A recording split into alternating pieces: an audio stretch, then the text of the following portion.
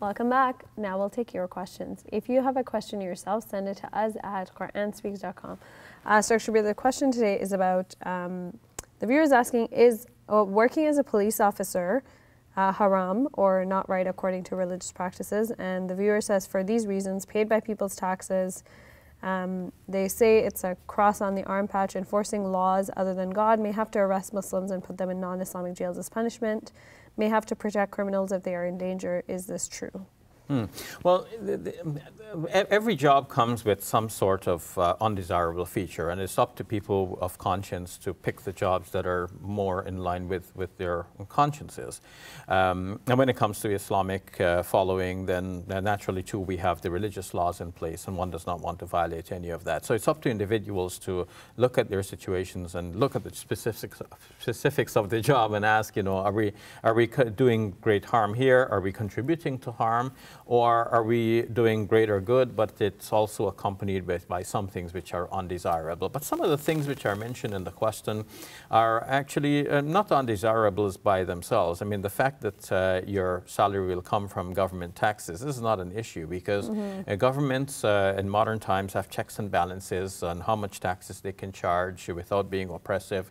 And it's great mainly for the public good. It's not for feeding into the pockets of the serving rulers in modern democracies, at least. One cannot get rich on the job. One might actually make more as a business person rather than, or sometimes as a professional speaker after one's presidency than actually during the term that one earns.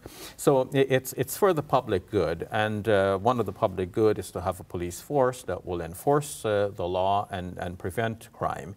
As for the cross on the arm patch, I've never even thought of that. I guess if one looks very closely into some historical emblems of Canada and many other countries, one might find, you know, some traces of Christian origins, but one does not need to look so closely. Or if we do notice it, there are ways to work to revise this over time, but one should not use that as an impediment to prevent Muslims from getting into various government bodies, because of course we need Muslims in all areas and Muslims to excel in the various areas, so that Muslims not only are known for their excellent work habits and their contribution to society, but they, by their very presence, will contribute to change within those establishments over time.